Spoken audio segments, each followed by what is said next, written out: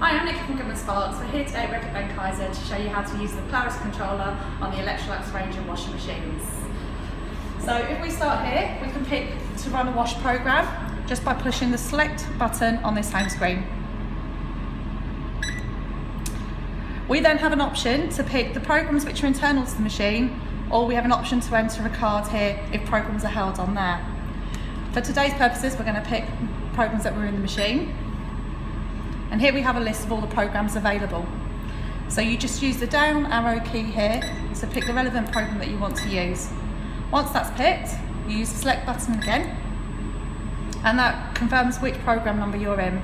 At that point, you just push start and the machine is ready to run.